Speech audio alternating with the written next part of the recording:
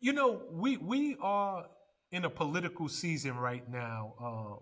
There were so many gubernatorial races that just took place, and the Democrats really did Yes, it well did. across the United States.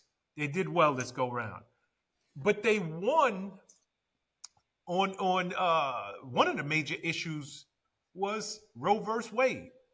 It was overturned. And many Excuse of me. their Republican Excuse counterparts me. was. Excuse Go me. ahead. I hate to do it. I'm getting off them. Doing one or two a day.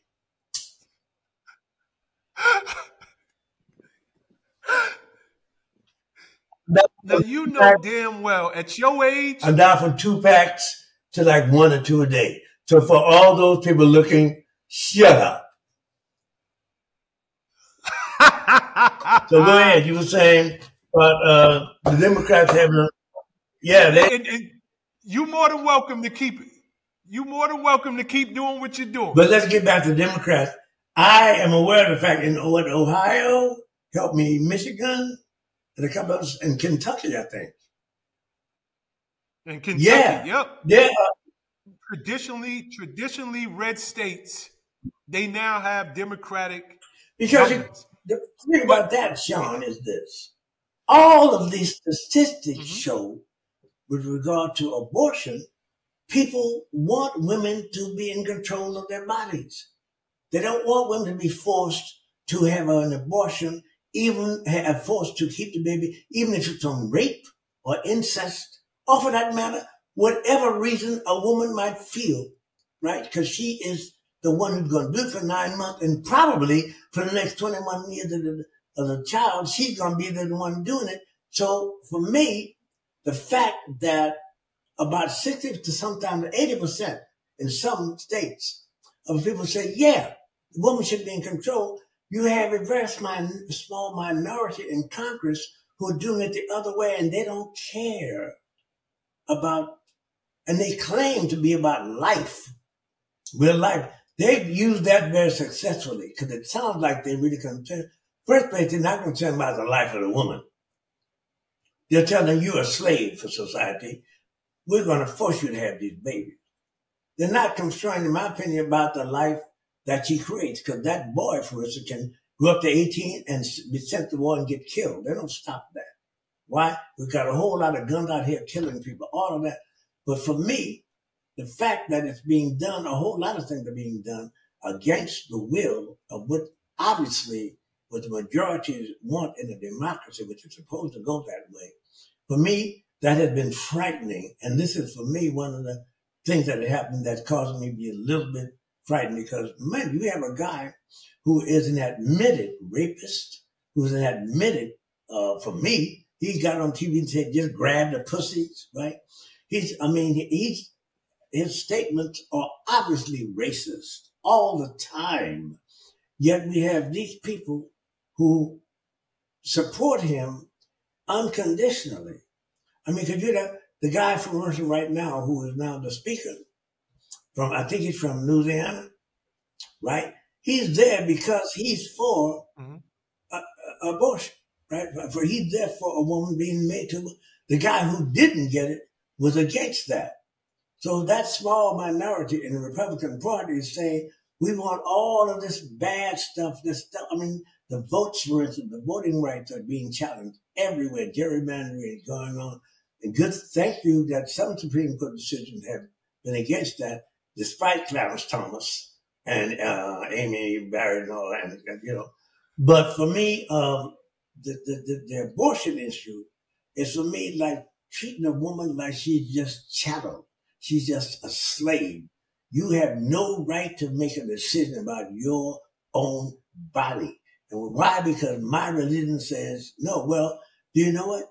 If you're a Christian, you should know there's no statement from Jesus about abortion in the Bible.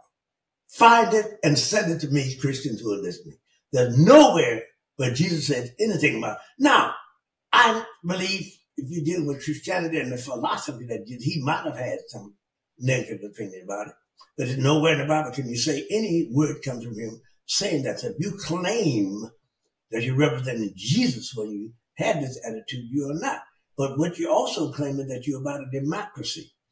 So if you're claiming that no matter what the majority wants, right, you have a right to impose your religious beliefs on the majority, you're not about democracy.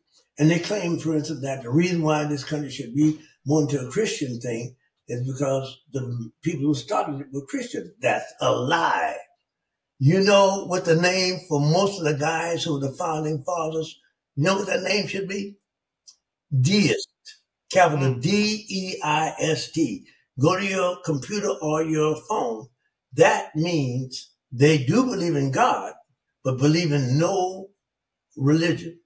They don't believe in that at all. They don't think there's any book, deist, like I think might have been Thomas Jefferson, Franklin, Benjamin Franklin, George Washington, all those guys believe, in God, but they did not believe there's any book, including the Bible, that refutes that. Matter of fact, Thomas Jefferson rewrote the New Testament. Did you know that? No. He rewrote it and excluded all of the miracles. He excluded walking on water.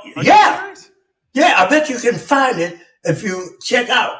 But he rewrote it and he excluded all the miracles, including walking on water, changing water to wine. Now, when it comes to Lazarus, although I'm a Buddhist, I believe way back there because Jesus was also an Essenian. Do you know what that is?